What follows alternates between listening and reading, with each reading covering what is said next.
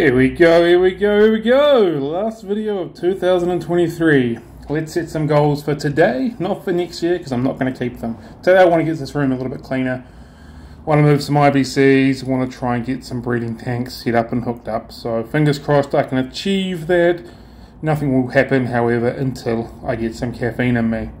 Get the caffeine in me, get the job done, let's do this. Wait, time to look at clown loaches.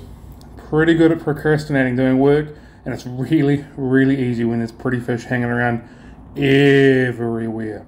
Absolutely love these clown loaches. Look at how cool they are. Stupidly cool fish. I have staff on with me today, so we're going to make sure we get to these shop sales tanks. All water cleaned, water changed, all the glass nice and clean. Everything spick and span in here, ready for Wednesday when we reopen again in the new year.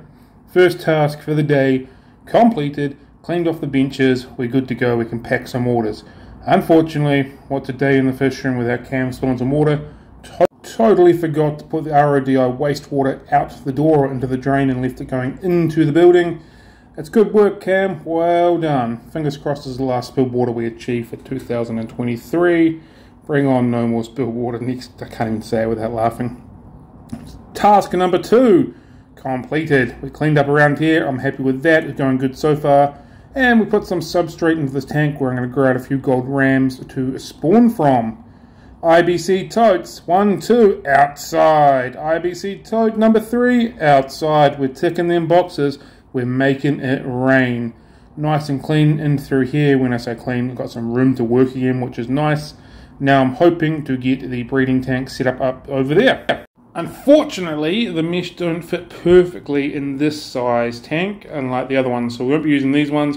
We'll be doing a bit of wiggling around, but you get the idea. Should be able to get 7 or 8 tanks along here, and then I came up with this magic, or maybe horrible idea. If I collect all these joiners together on one loop, I can run them, all these breeders, on these 2 holes here and not drill extra holes. It's either going to be penis or genius. So far I'm swaying towards it's going to be penis, but we'll see how we go. There we go, all lined up, and I did my job for humanity today. I saved this little spider. I decided you need to see that so I can get the recognition I deserve. Nobel Peace Prize, here we come. And there we go, all the water is in, all the air lines are running. Obviously I'll tune in a little bit better, but the concept that I was thinking of worked just fine. Definitely not a penis, definitely a genius. It's time to remove the rummy nose breeders from their breeding tank. They've been sitting in there for 3 days from memory, so hopefully we've got some eggs and hopefully we start hatching. Unfortunately, I lost one of the breeders. I got stuck in this Java moss, so I'm down to 3. I'll obviously have to buy some more if I don't get a successful spawning from here.